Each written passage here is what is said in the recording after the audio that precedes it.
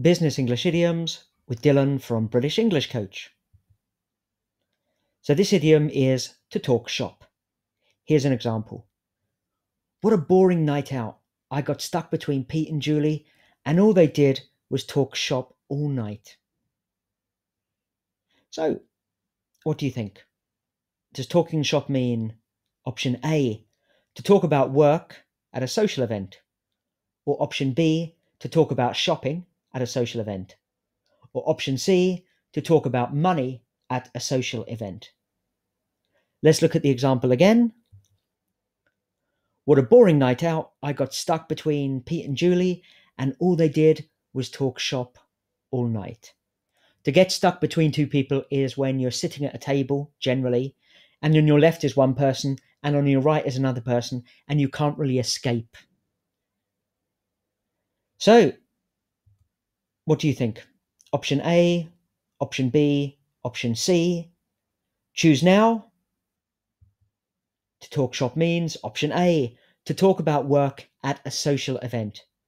Remember, at a social event, it's not generally appropriate to talk too much about work. It's certainly, in my culture, it's a time where you can discuss other things, where you can get to know people on a personal level. But unfortunately, it's very common to talk about work, about things related to the business, when you go to a bar or to a cafe or to a restaurant at a social event. So let's look at an example and you tell me if it's correct or not.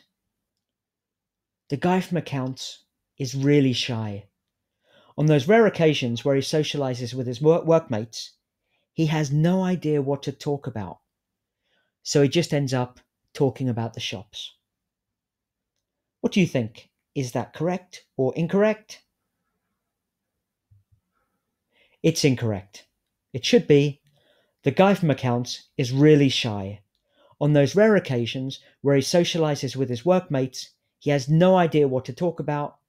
He just ends up talking shop. So it's just a phrase, to talk shop.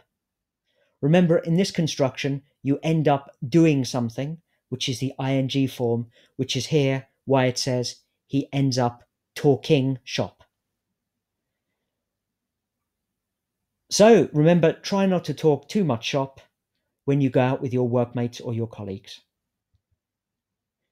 This was Dylan from British English Coach with Business English Idioms.